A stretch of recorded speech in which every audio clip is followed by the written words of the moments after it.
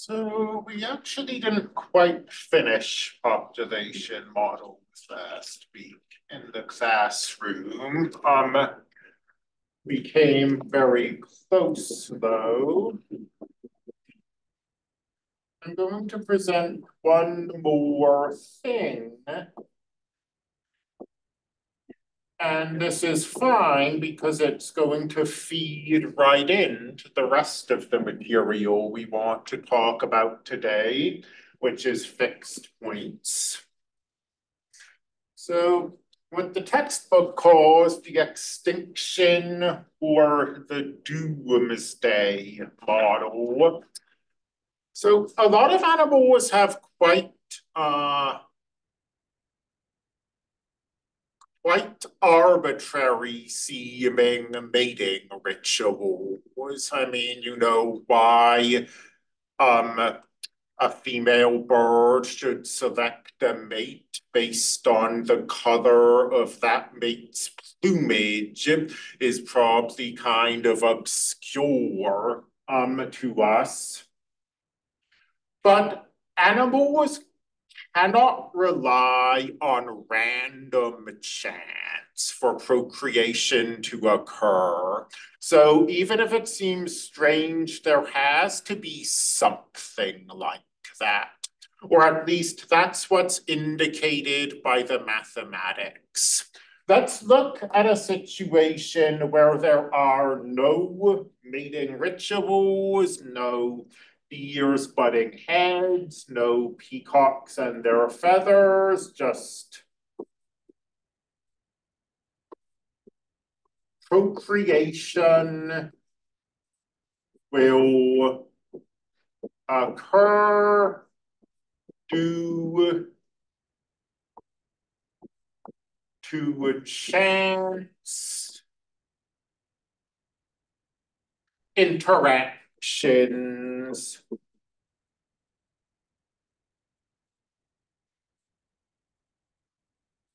between male and female animals. So let's look at the number of births in a small time interval. And let's just do this as a problem of probability. Let's assume that there are an equal number of male and female animals. If the total population is P over 2 of them are male, P over 2 of them are female. We're looking at the adult members of the species that are capable of reproduction. So there are P over 2 times P over 2 possible ways that a male and a female can interact. And now we can just start throwing in constants, probability constants. So let's let K1 be the probability that an interaction occurs. So K1 times P over 2 times P over 2 is the total number of interactions that occur. Then we can have K2, the probability that an interaction results in pregnancy. And we could then, we could have K3, the number of children or offspring that will result from the average pregnancy.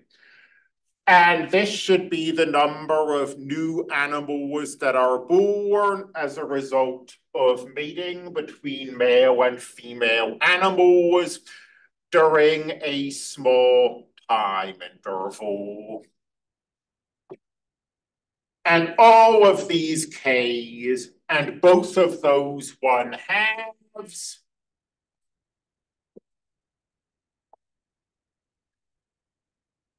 can be subsumed into a single constant, alpha times p squared.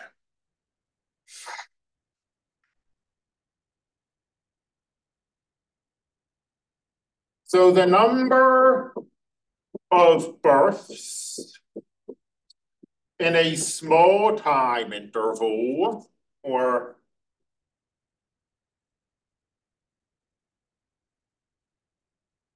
will be alpha times p squared. I mean, for simplicity, we're just assuming that birth is an immediate process, which it obviously isn't, but let's run with this. The number of births will be alpha times p squared. The number of births is always the birth rate times p. So because these are both the number of births, they must be equal to one another.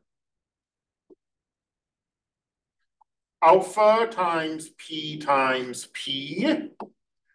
must equal beta times p.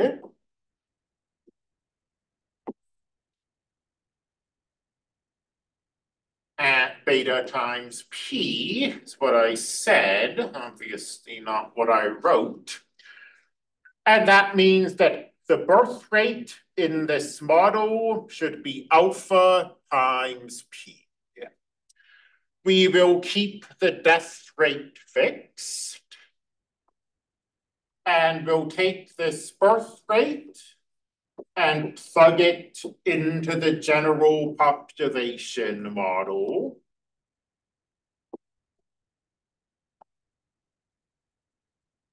And here is the differential equation modeling this situation. And this looks kind of similar to the logistic model if you go back through your notes and find the logistic model.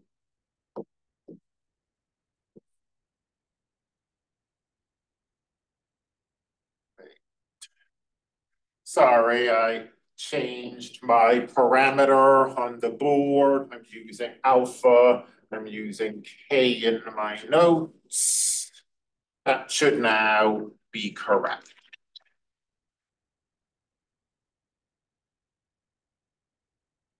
So as I say, this is very similar looking to the logistic model, but the subtraction is flipped. In the logistic model,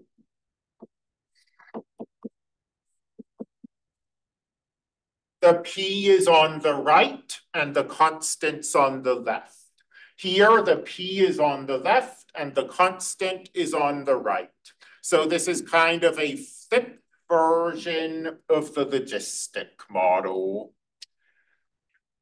And I am not going to solve this thing. I mean, we could do separation of variables and all of that nonsense. But instead, I'm once again going to just look at fixed points. And that's going to lead us right into this section, which is all about fixed points. So let's remind ourselves what a fixed point is in this specific context. dp dt is a derivative. It's the rate the population changes. So if dp dt were negative, that tells you the population is declining. If dp dt equaled 0, that would tell you the population is fixed.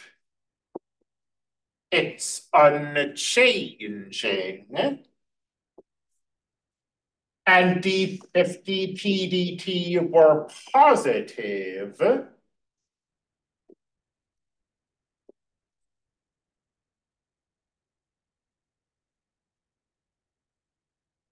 that would tell you that the population is increasing. And this model over here has the property, we'll give a name to it in a bit in the next section, but this model has the property that dp dt only depends on p. So that's not to say that time is irrelevant in this model, because p depends on time. The population changes as time changes. But if you want to know whether that derivative is negative or positive or 0, all you need to know is the current population. If you know what the current population is, that tells you whether the population is increasing or decreasing or not changing.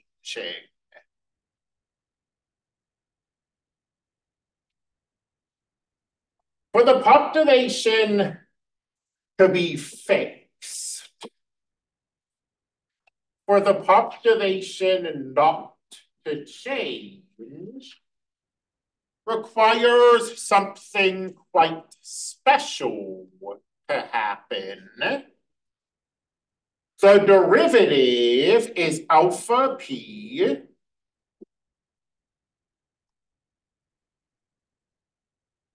times p minus delta over alpha for the population not to be changing. That derivative must be 0.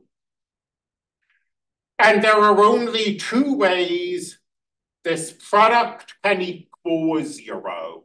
The 0 product property tells us this. If we're multiplying things together and we're getting 0, then one of the things we're multiplying has to be 0. So alpha p has to be 0. Divide both sides by alpha,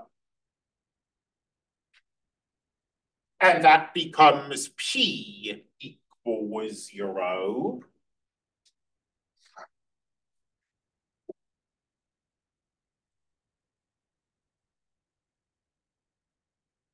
Or p minus delta over alpha has to equal 0, which if we add to both sides,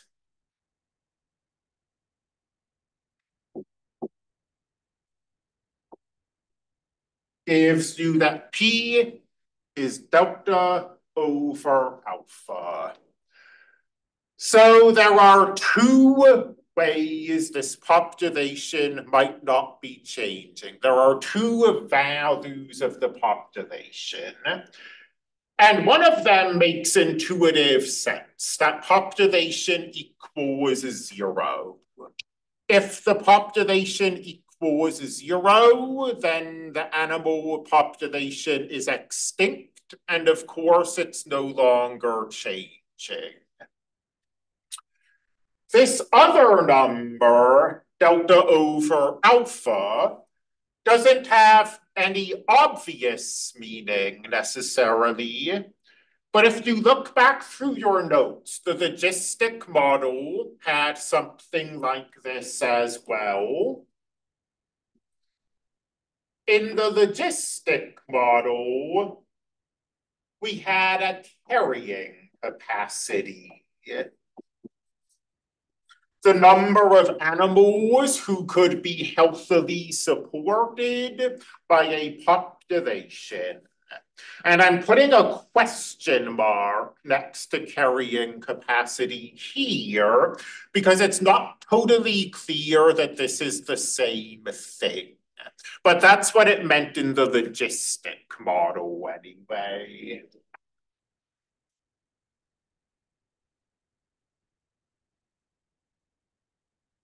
When is the population increasing? Well, the population is increasing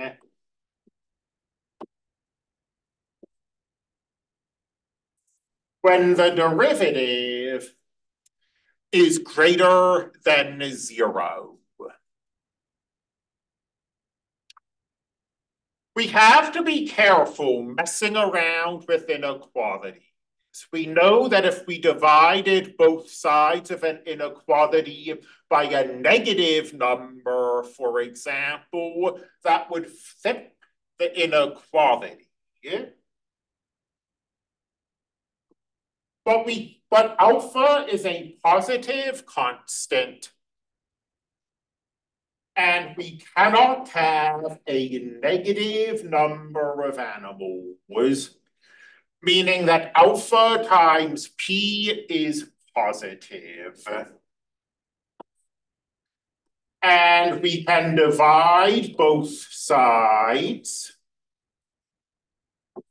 by alpha times p, and that inequality will retain its direction. The right-hand side will still be the left-hand side. Well, 0 divided by anything is 0.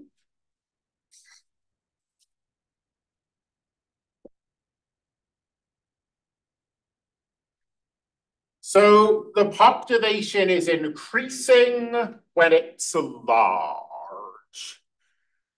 And I guess that might make an intuitive amount of sense. If there are a lot of animals, there are a lot of births going on. The birth rate beats the death rate, so the population increases.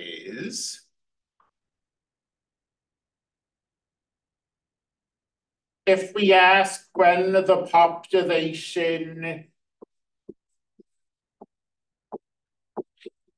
is decreasing,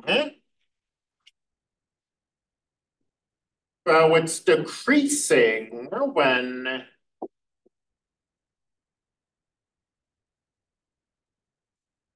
the derivative's negative.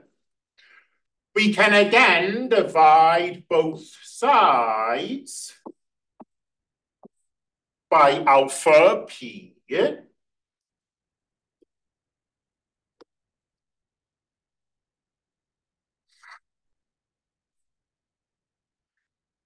And we find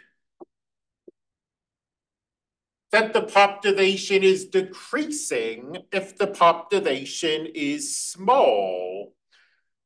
And again, that makes a certain amount of naive sense.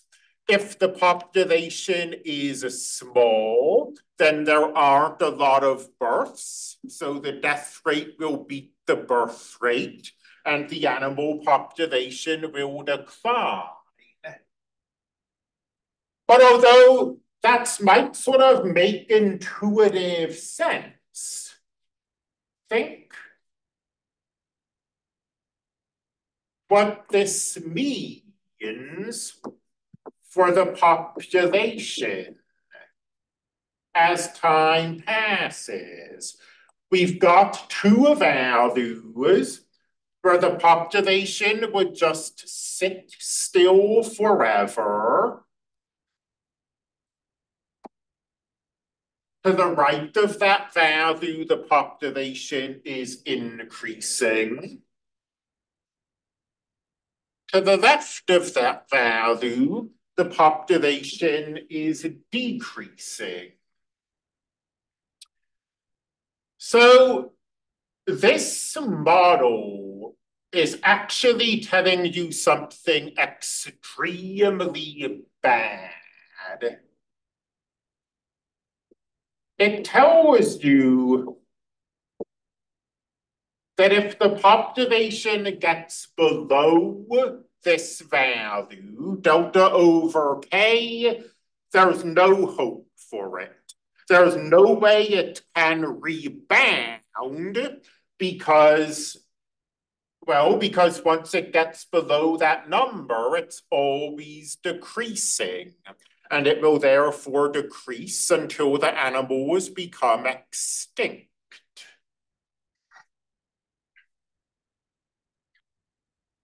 If the animal population ever gets large, we're in the situation that the book calls doomsday. And what we're going to see in doomsday is the animal population explode up to infinity. As a matter of fact, I believe it explodes up to infinity in a finite amount of time. I think you saw that in one of your homework exercises. And that's not good either. I mean, if one animal population is allowed to just grow without bound, it's going to destroy the ecosystem. I mean, we see that with deer. You know, we came in and we killed off their natural predators, and now we have to artificially cull deer with hunting and so on. Otherwise, the population would just explode and they destroy everything. So neither of these situations is a good situation. Either the animal is going to just become extinct, or it's going to be so prolific that it takes over the ecosystem entirely. And you might say, well, but there's a saving grace here, right? We can just sit there forever. And this is where we get to the notion of stability. I mean, suppose that number is 5,000. And this model is telling you that if there are 5,000 animals, there will always be 5,000 animals. And they won't go extinct and they won't destroy the ecosystem. It will just always sit there at exactly 5,000. Well, that's not, I mean, what's this real world animal population where the number of animals literally never changes? In the real world, I mean, the model says that will happen. In the real world, it clearly won't. The first time this animal population is hit by a disease, and driven below 5,000, this model claims it will go extinct. Or the first time there's a particularly luscious spring and the animals have a bunch of resources and thrive, and the animal population grows above 5,000, we're in the doomsday situation, and the animal will destroy the ecosystem. So mathematically, it's true we sit here forever. But we know in any kind of real world situations, there are things not in the model that are taking our population and shaking it around.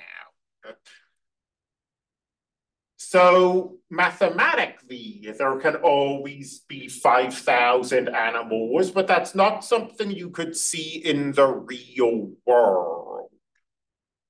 Now let's compare this to the logistic model.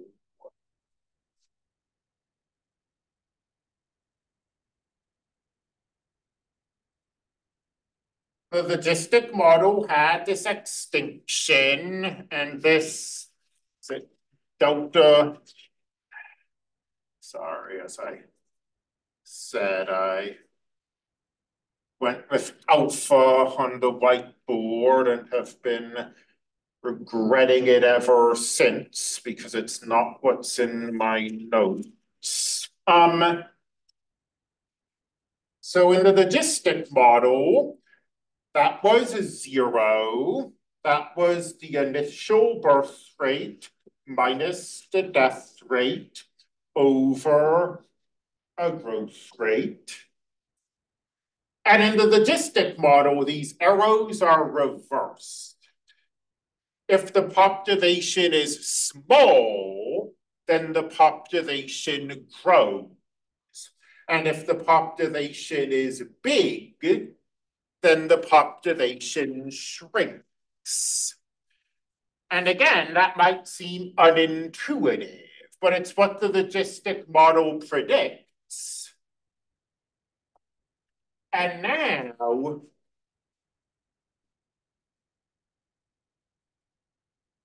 look at this value, the carrying capacity. Again, say that it's 5,000. The model claims that if there are 5,000 animals, there are always exactly 5,000 animals. The derivative is 0, it doesn't change. Well, again, we know that's not realistic. We know that this model doesn't account for unexpected diseases. This model doesn't account for unexpected windfalls. This model doesn't account for mass accidents. If there's a forest fire, this model won't account for it. If a wolf pack moves in, this model won't account for it. The reality is that there are all sorts of things that happen in the real world that aren't in this model. So what happens when one of those real world situations strikes? There's a harsh winter and a bunch of animals are killed off unexpectedly. Well, in this model, that's okay. Up here, if a bunch of animals died unexpectedly, it would lead to the extinction of the species. Down here, if a bunch of animals die unexpectedly, they'll just rebound up until they reach that number again. Or again, there's an unusually gentle winter, and the population manages to get a bit above 5,000. Well, up here, if the population grew above 5,000, it would cause a catastrophe. The population would go to infinity. Down here, it's no big deal if the population manages to get above 5,000. It just follows the arrows and shrinks.